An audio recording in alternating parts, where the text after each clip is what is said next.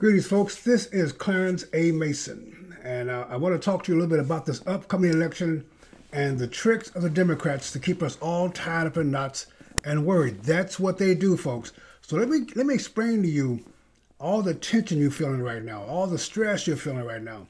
I think most of it comes from you trying to convince Democrats that they are wrong.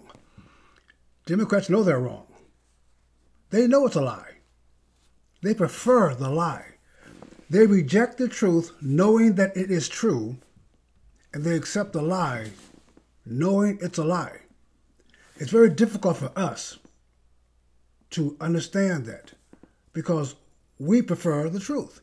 And we think no one would actually know the truth, understand the truth, but still follow the lie. We think no one would do that. No one would understand the truth is the truth and not follow it. So we spend our time trying to convince these people and argue and debate all their little silly causes, thinking, hoping that one day we'll reach them and clear their minds. But all we get is frustration, upset stomach, irritation, and nothing gets done. Because, see, folks, they know it is true. So therefore, let's stop going to the abused woman and talk about abuse. Let's stop going to the prostitute and talk about prostitution is bad.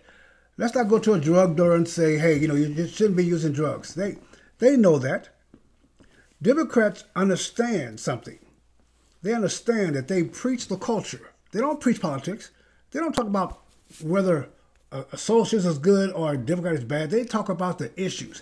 They talk about big business, big government. They talk about whether we're going to control the big oil companies who are taking advantage of us, the big pharmaceutical companies taking advantage of us. They talk about that in schools, in entertainment, and in news. They talk about how unfair it is that you don't have anything and everybody else has something. We got to tax those. They got to pay their fair share. Well, once they get into the system, once the population chews on that, they internalize it. It becomes what they believe. And by their belief, they vote that way. They support people who think that way. They believe big business is bad. Corporations are bad. They believe that pharmaceutical companies are evil. They believe that all companies are killing the environment. They believe it because they were told that culturally. We respond politically. So, folks, it doesn't matter that Biden and Buttigieg and Bernie Sanders is catering and pandering to black people. It doesn't matter they show up every election and say, we're going to do this for you. They always say the same thing. We're going to fight for you. We're going to fight for you. It doesn't matter that they've been lying for 60 years. It doesn't matter that they're insecure, insincere. It doesn't matter. Let's stop arguing that point. Hey, they're lying to you. Hey, what have they done the last 50 years? Let's start arguing what we're going to do, what we have been doing. See, programs are great for Democrats because they get paid with the program. Black folks still stay poor. At least those black folks living in Democratic-controlled cities live poor. The rest of us black folks are middle class. 75% of black people are middle class. But almost 100% of black folks in Democratic control are poverty.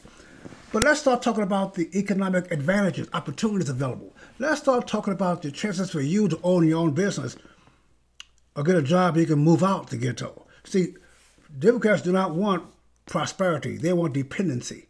So let's stop the politics. Let's go talk to our neighbors about the issues, culture. Let's start describing the American culture, the American privilege, not white privilege. Let's start talking about the chance of us all becoming Americans, not a hyphenated Americans. Let's start talking about the opportunities you have no matter where you are in life if you apply yourself to the right culture. There is a culture of success. There's a culture of failure. There is a culture of success and a culture of failure. They hate the rich because the rich don't need them. They hate success because successful people don't cater to them. They hate prosperity because if you're prosperous, you're independent and you're free.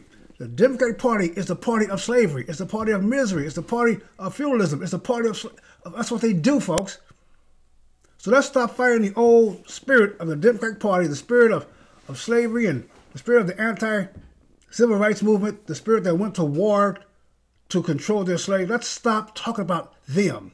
Let's start talking about America, why we're the greatest country on the planet, why everyone in America is better off anywhere else on this planet. Let's start talking that. Let them argue with that. Because the truth between the lies will always bring back something, folks. So let's not let them, this election cycle, get us tied up and arguing about black folks and white folks and what they've done for who done it for. It doesn't matter. What matters is, do you belong to the American culture or the culture of failure? This is Mason Weaver. Stay right or be left. Eternity is a long time to be wrong.